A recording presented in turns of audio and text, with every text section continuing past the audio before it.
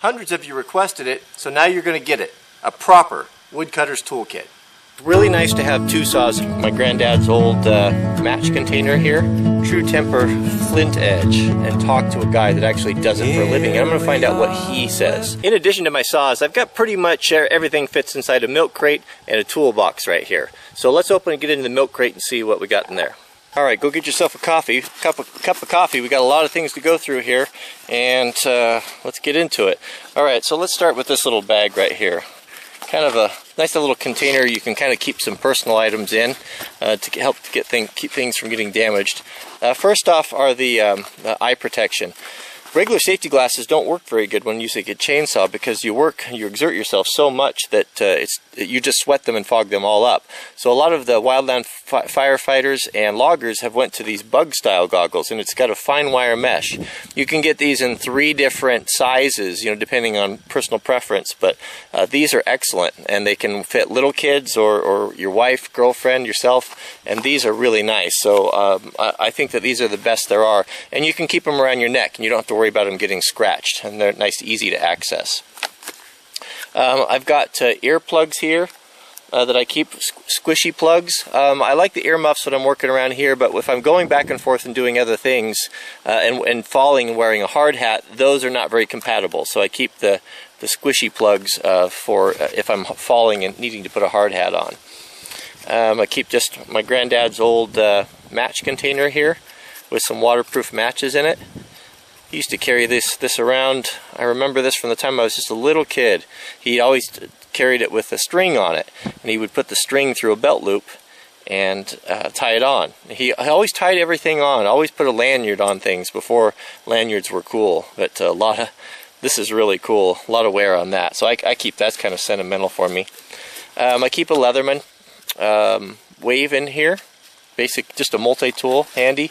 And these are not, I'm not saying you have to have this stuff, it's just stuff that I have. I'm just comparing notes here. We learn from each other, and so I'm not saying you have to have all this stuff, but just a little piece of cord and a whistle. I've got my yellow raincoat, which you've seen me wear in all my timber framing or sawmilling videos, that packs down really tight, that I, it's not too special to me, so if I tear it or rip it up, it doesn't matter. These are the perfect type of things to get at thrift stores. Mrs. Wranglerstar and I, we like to go to thrift stores and on our date nights and look around and see what we can get. We'll give ourselves a budget of, let's say, $40 each or $30, whatever it is, and see what we can get. You're always looking for nice quality things, wool, just nice stuff, and that's a perfect place to get something like that. An extra handkerchief, I always carry one, but this is really nice just to wipe sweat or to strain water or just a million different things. And I usually have good gloves with me, but when my gloves get a little bit worn, little holes in the fingers, I'll just stash them in different places, because I've been many times and I've forgotten my gloves, and it's nice to these still have a lot of wear in them. It's nice to have those. I just keep those in there and forget about them. And also, in regards to gloves, a lot of folks ask about where to get the best gloves, or the gloves that I wear, and the best price hands down are the Wells and Lamont gloves. It's a 3-pack at Costco, and I think you can order them online if you don't have access to a Costco, and they are so cheap. You get 3 pairs. They go from medium all the way up to extra large in size for around $12. And if you price good quality leather gloves, that's a bargain. 3 pair for $12, somewhere around there, give or take, and that's the best deal. And then I've got some batteries here. Looks like I got a lighter and some fire starter, extra pair of contacts, or if you wear glasses. And it's funny, my granddad, he lived through the Depression, so anything that was free, it was given him free. Boy, he was all over that. He liked to go to buffets because he knew what it was like to be without food, and so that stuck with him. He never forgot that. So it was always a treat for him to go to a buffet where he could have all that he wanted, because it wasn't always that way for him. So he worked for a company that, after he's retired as a mechanic, that gave away these little free knives. He's got them everywhere. Everything he's got has got these things in them, and so I've got lots of those. He's given those to me. So that's kind of the personal kit right there. A lot of my grandfather's stuff in here, a lot of memories. This can right here, for example, it holds my fuel filter, but there's a story behind this. Maybe I've shared it before. It's Cook's Dance Wax, And I grew up in a community where the young people got together and would formally dance, and we did that growing up. And you dance, or you did back in the day, on a wooden floor, and it'd get kind of sticky. You can't slide your feet. So they would take this. It was kind of a dance. They called it dance wax. It was a powder, a granule stuff, and throw it on the floor every once in a while so your feet would slide across it. So when I was little, he would always talk about when we go hunting. He said, "Boy, we're really gonna kill him this year. We're gonna shoot some dance wax at him." And I never knew what that meant for years and years. Him and his brother back and forth would talk about that. And what it was is that they'd kept their ammunition in this dance wax can. And so that when they were referring to shooting dance wax, they were referring to this can. So that's kind of fun. But in the can, I keep my fuel filter, and this is a special filter. You've seen maybe smaller ones from Coleman that they'll filter out water. One of the worst things you can get in your saw is water. You don't want to get that in a two-stroke engine. So I'll run my fuel in there, and then I'll just keep a couple extra rags down there because it seems to drip for a bit. But that's what goes in there, and that's really a nostalgic item for me, growing up with that.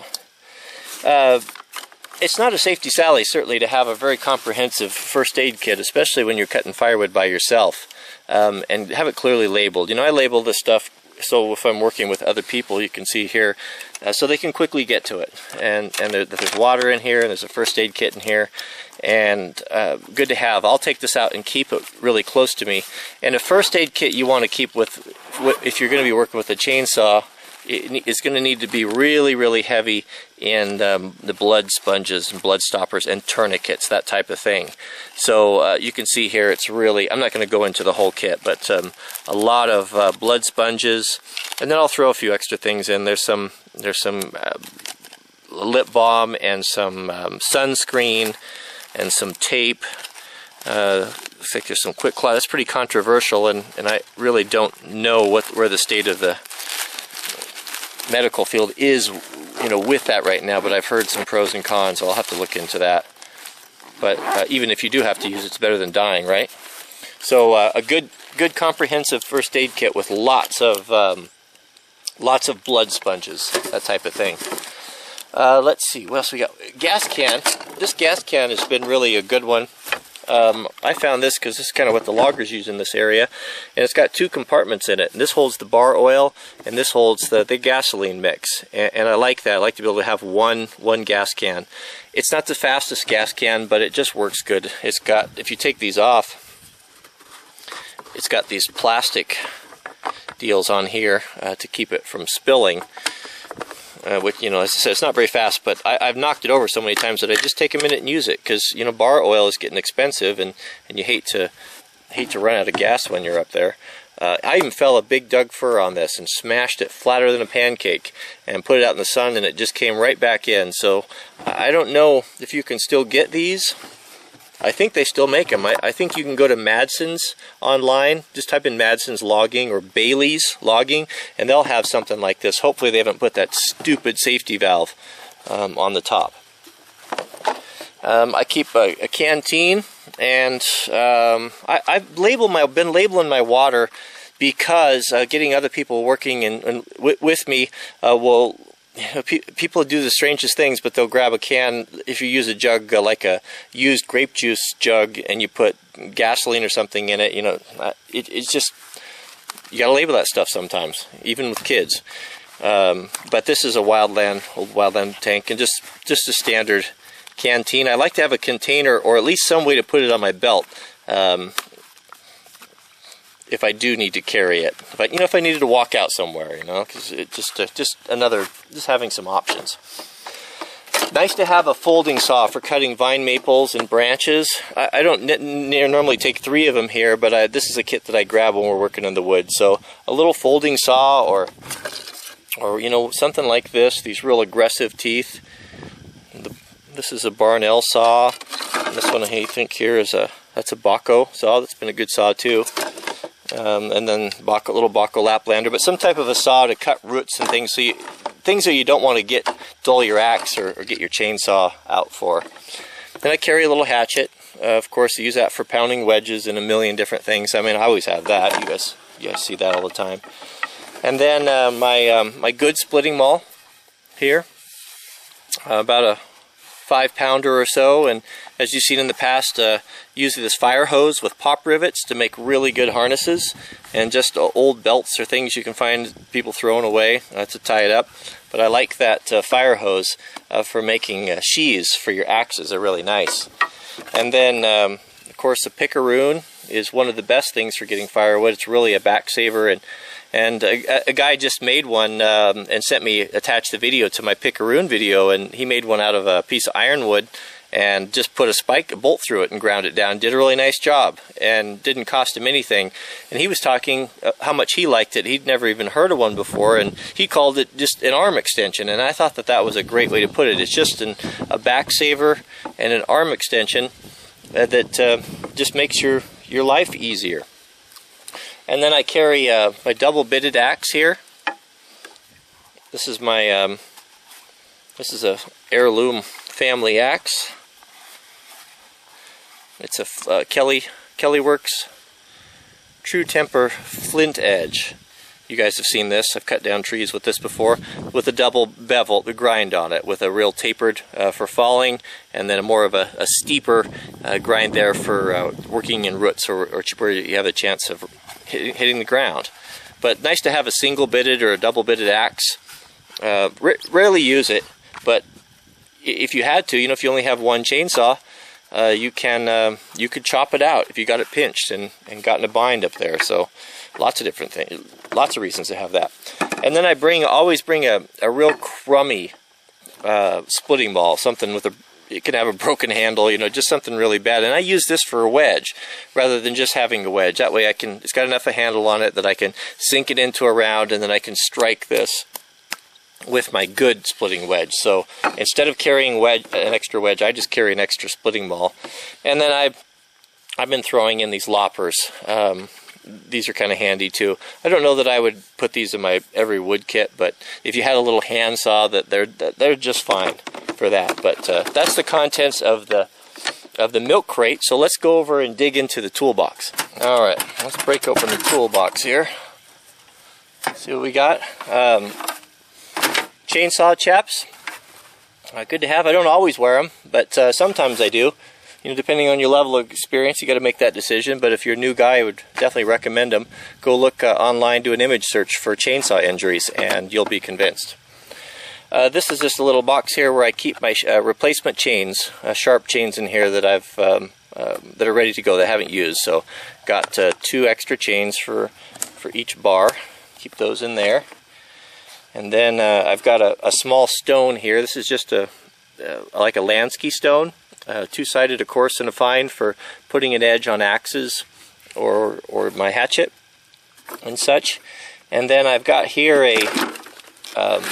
this is a faller's belt that I where I keep my wedges in, and I'll keep my file for filing my chainsaw. I'll keep usually 3 or 4 wedges in here. These are handy even if you're not falling. Just if you have something that's really wanting to pinch on you, you can get a wedge and hold it in there till you can get your bar through there. But that will fit on the belt with this. And you've all seen this, the Grizzly Peak Industries, the aluminum axe hatchet scabbard. You can get these in all different sizes for the company, and they're really cheap, and it's a great product. You can see the contact information right there. Tell him that I sent you. He's been a really nice guy, and I have wanted to support his product because these are excellent. One idea, I need to tell him the problem with this hatchet. I figured out a big solution for this that needs to be done, and I'm going to do it as soon as I find the right magnet. I'm kind of looking for a rare earth magnet, a really small, powerful one. But this rattling around when you're walking could be easily repaired, fixed by putting a magnet in there, something that you could pop rivet to one side or the other that would suck that head over and just hold it and keep it from rattling.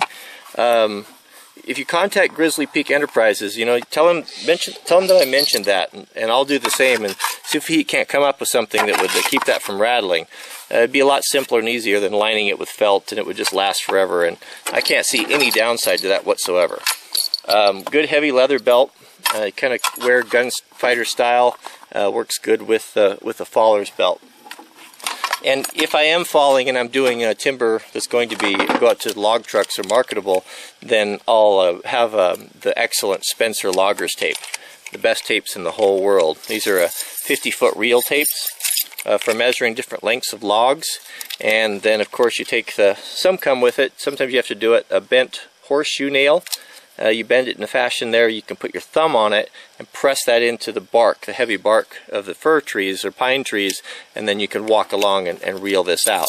But the Spencer logging tape from the U.S. Tape Company are actually official sponsors of my channel, and they provide tapes and products, lots of different great products that you've seen in videos, and I'm happy for their support. They've been really behind the channel. Files. I keep extra files. The Swiss files are, I've always used them for years. They seem to be the best. The professionals like them. You know, when I make a decision, if I'm going to make a decision to buy something, what I don't usually go off of is manufacturer hype. I go to people who use tools for a living. If I want to decide on what welder I'm going to buy, I'm going to go to a fab shop and talk to a guy that actually does it for a living. And I'm going to find out what he says. And I might not always be able to afford what he gets, but I'll learn a lot and I'll learn what not to get. So, you know, this is a classic example. You know, go see what the professionals use, guys that file saws for a living, and they'll tell you the difference between a Swiss file and a Mexican Chinese file. So I like to go with those. I've got a stump vise here. This is a great tool. Still makes these. There's a lot of other companies that make them. You can get them a little bit less for probably the same thing. And what this does is you simply you pound that into a stump or a round of wood, and then you lock your bar down, and it makes it much easier for sharpening in the field. A great tool. I've got a little mini this was a first aid kit. This is the first aid kit case that the Forest Service gives you when you're or they used to when you worked in wildland fire, and I use it. I've got what I got in here? Some oil. I've got an extra drive sprockets for the chainsaws, fuel filters that should be probably kept a little cleaner than that, spark plugs, and then it looks like I got a cheap throwaway multi-tool just in case backup there. So just a few spare parts there for the saws I keep in there. The nice thing about Stihl chainsaws is they all use the same spark plugs, so that's really handy. Alright, and then we've got a chainsaw tool, standard here for screwdriver for tensioning the bar and doing removing the spark plug. So I usually carry that in my faller's belt too, kind of like that. And then we've got a raker guide. If you don't know what a raker guide is, then you're probably not filing your chainsaws properly. You can go to my YouTube channel and you can see a comprehensive video on how to correctly file chainsaws. And this is a raker guide, and then the corresponding file to knock those down. After your chains get filed down a bit, those rakers need to be looked at. I've got a grease gun. Not all chainsaws have a greasable front sprocket. The Windsor bars do. The Oregon or the Stihl bars typically do not. So I do have some Windsor bars. So when I refill the gas and oil, I give that a squirt. It's just a plunger style.